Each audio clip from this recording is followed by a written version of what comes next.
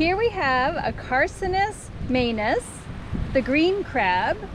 This is an invasive species off the coast of Maine, and they've moved into our area and they're eating the seed clams, which is causing trouble with our commercial seed harvest. And they'll also eat in the tide pools. They'll eat anything they can crush with their claws. There's not much that eats them other than maybe an occasional gull, but Bowdoin Dining Service is working on some recipes to use them because there are so many of them that are causing trouble here on the coast. So I'm going to turn this around so you can get a view of the back. They have many color morphs and they blend in beautifully with their environment. Carcinus maenas.